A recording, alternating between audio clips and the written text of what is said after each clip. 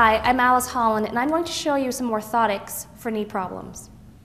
Orthotics can help prevent knee problems by supporting the foot and correcting for gait mechanics. So knee problems that occur in walkers and runners tend to come from excessive pronation of the foot or rolling in of the instep. To help with this, there are orthotics that can help guide this kind of motion with increased cushioning and support on the instep. Just make sure that you take out the sole of the shoe and replace it in with these orthotics. Now this orthotic is an over-the-counter orthotic, $30. The benefits of it is that it's cheap and it helps alleviate the pain. However, the disadvantage of it is that it does tend to collapse after a certain amount of time.